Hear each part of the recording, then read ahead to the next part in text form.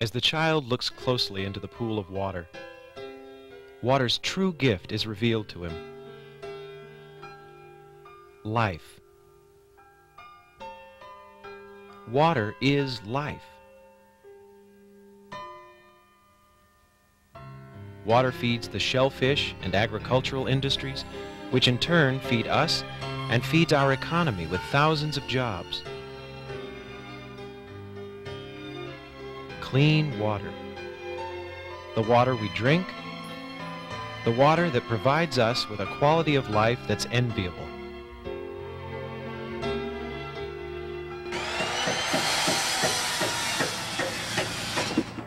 But as the population increases, so does the threat to our life-giving waters.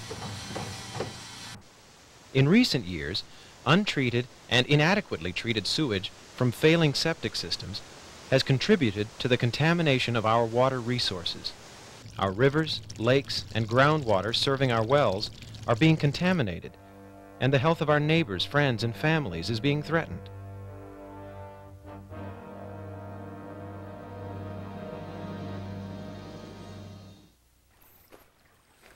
Hi, my name is Randy Hoffmeyer. Water quality is a complex issue. As a homeowner, you play an important role in helping to keep our area's water clean and pure. In fact, you own a tool that's designed to help keep our area's water clean. An on-site sewage treatment and disposal system. Your septic system. A septic system treats wastewater to a level that can be safely disposed of. When properly maintained, an on-site sewage system provides not only effective treatment and disposal of household wastes, but it can last indefinitely.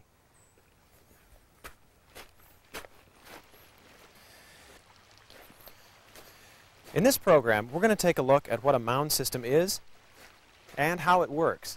In the second half of the show, you'll learn about inspecting your system and how to maintain it so you can avoid costly problems. A properly maintained system is going to effectively treat your sewage and save you a lot of money and headaches. But before you learn how to maintain your system, you first have to understand why you have the type of system you do and how it works. With growing concerns about the degradation of groundwater and surface waters, alternative systems have become increasingly common because of the increased efficiency in treating and disposing of sewage. A mound system is a highly efficient wastewater treatment system. The system is comprised of three main parts: the septic tank, the pump chamber with the pump, and the mound with its reserve area. The septic tank stores and separates out the solids from the wastewater. The partially treated wastewater flows into the pump chamber and then is pumped under low pressure into the mound. The mound treats the wastewater before dispersing it into the soil. It then filters through the soil before returning to the groundwater. The septic tank is a watertight tank, usually constructed out of concrete. In the state of Washington, a two-compartment septic tank is required for all new on-site sewage system installations. Here's how it works. Household wastewater flows from the house into the first compartment through an inlet tee. In this compartment, household wastes separate into three layers. Heavy solids settle to the bottom of the tank to form a sludge layer. The lighter solids, like fat, grease, and paper, float up to the top, forming the scum layer. This separation process yields a treatable liquid wastewater layer called effluent in the center of the compartment. The wastewater flows out of the first compartment through the outflow tee into the second compartment. Here the separation process is repeated. From here, the partially treated wastewater flows out of the septic tank through a screening device and into the pump chamber. In the pump chamber is a pump, on and off floats, and a high water alarm float. When the effluent rises to the level of the on float, the pump begins gently forcing the wastewater under pressure to the mound. The pump lowers the level of effluent in the pump chamber until it reaches the level of the off float, which automatically shuts down the pump. The effluent travels through a network of small perforated pipes in the mound, trickles downward through the gravel, and is treated as it filters through the sand and underlying soil before it enters the groundwater. To get a better understanding of where and why a mound system is installed, we're going to talk with Kevin Plemmel, a sanitarian who has reviewed many alternative systems. Now, Kevin, when you're evaluating a potential building site such as this, what are some of the things you're looking for? Well, Randy, when a designer or engineer evaluates a site, he takes into consideration such factors as setbacks to surface waters, setbacks to wells, topography limitations, and most importantly, soil conditions. Now, what are you looking for in the soil conditions? What we're trying to achieve here is a certain level of treatment before the sewage re-enters the groundwater. And if the soil type and soil depth are inadequate to provide this, an alternative system will be required. To get a better understanding of how a mound system works, we're going to visit a site where a mound system is currently being installed by V&S Septic. Now, during the installation process, V&S worked closely with the engineer who designed the system to ensure that it would be built to exact specifications. Well, I see that the septic tank and the pump chamber have been installed. So what happens to the wastewater once it leaves the house? Okay, Randy, the wastewater leaves the house here and enters the first compartment of the septic tank. This is where the primary settling of the sewage takes place. It then moves on to the second compartment of the septic tank, where the settling process is repeated. The effluent then leaves the septic tank and moves on to the pump chamber. And when it reaches a certain level in the pump chamber, then the pump kicks in and moves it to the mound, right? That's right. Let's go take a look at the mound. Okay.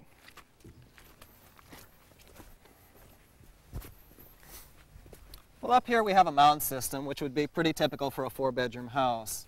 The effluent is pumped up here and distributed through this network of PVC pipes, then filters downward through the sand and the underlying soil, eventually reaching the groundwater.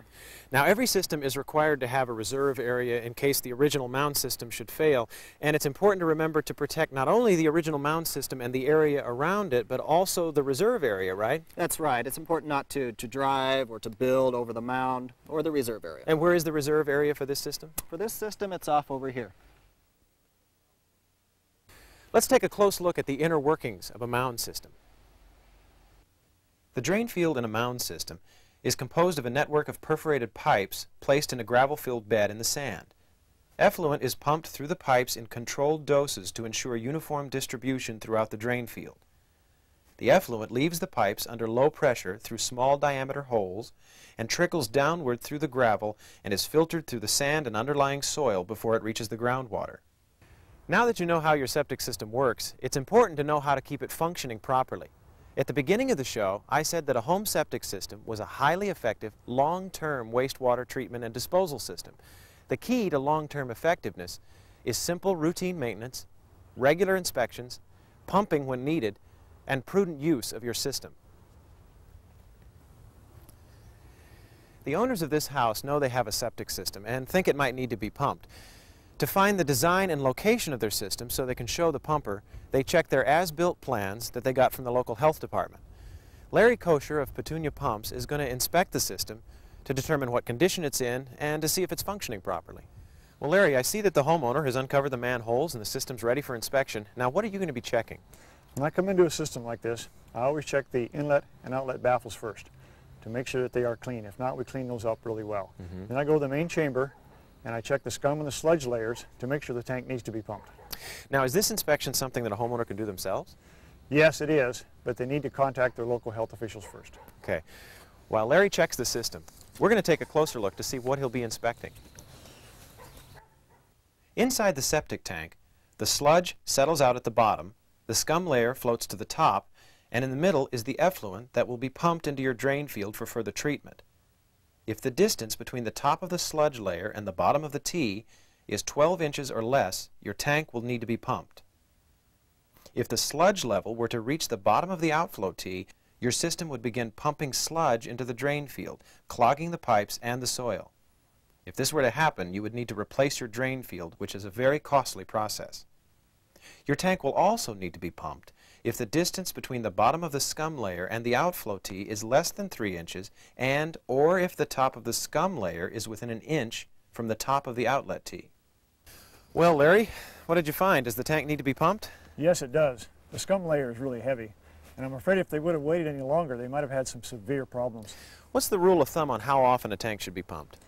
Usually we recommend every 3 to 5 years, depending on how many people are on the system and how they use their system. The important thing to remember is to have your system inspected on a regular basis to make sure that it's functioning properly. Besides checking the tank, there's some regular maintenance that needs to be done to the pump and the pump chamber. Even in a system that is in perfect working order, some large particles may pass from the septic tank into the pump chamber. All systems using a pump for pressure distribution are required to use either a screened outlet baffle or a screen around the pump to prevent large particles from entering the drain field. The screen is also used as an early warning system. If the screen plugs, it is a good indication that your septic tank has exceeded its capacity and should be checked immediately before any damage is done to your drain field. You will also need to have any solid material that may have accumulated in the pump chamber pumped out. Your pump chamber also has a high water alarm that will go off when your pump chamber becomes too full. These alarms can be located in a variety of locations, so if you don't know where yours is, check your operations manual. Inspecting your septic tank once a year, pumping when needed, and inspecting your pump chamber are important steps in ensuring a long life for your septic system. There are other steps, however, that are just as important, namely, protecting your system from damage and using it wisely. Once you know where your septic tank, pump chamber, drain field, and reserve drain field area are located, it's important to protect them. Never drive heavy equipment like cars or trucks over your drain field. The weight can break the pipes and compact the soil, causing your system to fail. When landscaping, make sure that what you plant is compatible with your drain field. Roots can damage pipes. Construction over your drain field, or even laying concrete or plastic, can cut off the supply of oxygen to the soil. This lack of oxygen greatly reduces the ability of the soil to properly treat wastewater. Grass is the best cover for your drain field. Depending on your system, you may have one or more 4-inch capped PVC pipes like this one sticking up in your yard. This is a monitoring port. It's important that you do not remove it or allow it to be filled in. If you'd like more information on how to check your monitoring port, contact your local health department.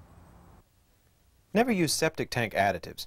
Not only do these products not work, but some have been shown to be harmful, cause expensive damage to your system, and contaminate the groundwater.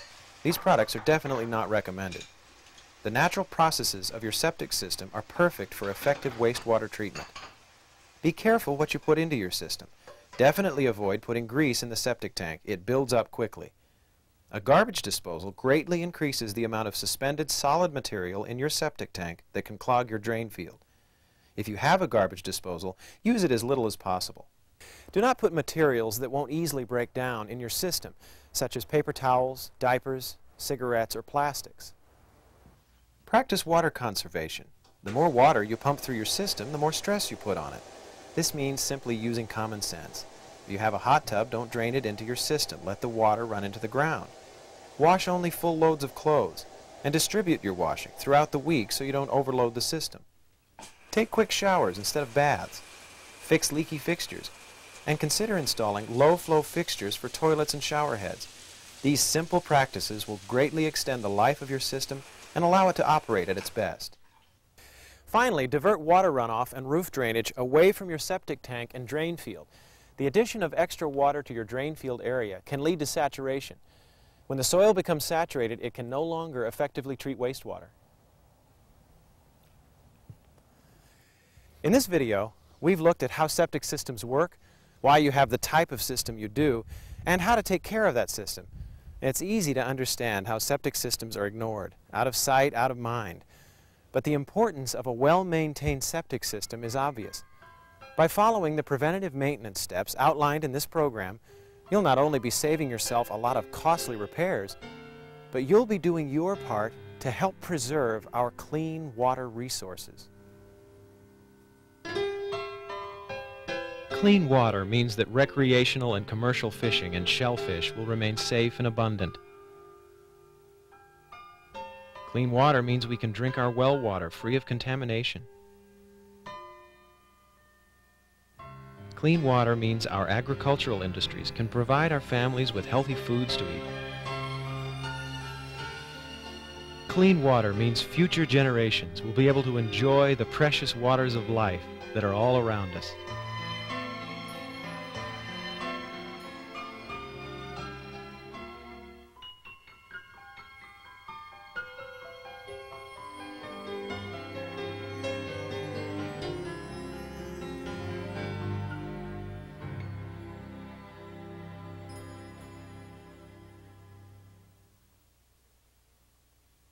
For more information about on-site sewage systems and proper system maintenance, contact your local health department.